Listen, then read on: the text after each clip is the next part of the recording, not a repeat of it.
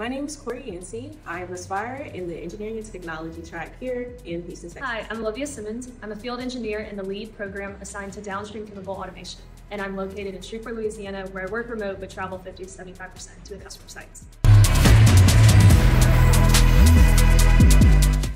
Out of the 8 core values, the one that has been resonating with me is that we create value for our customers, ensuring satisfaction for every point in their journey.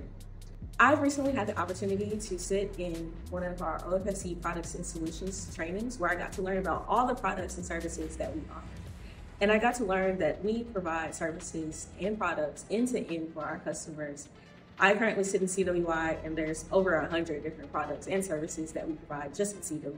Of our 8 Baker Hughes behaviors, the one that's been resonating with me most recently has been the one that states that we embrace change and learn continuously.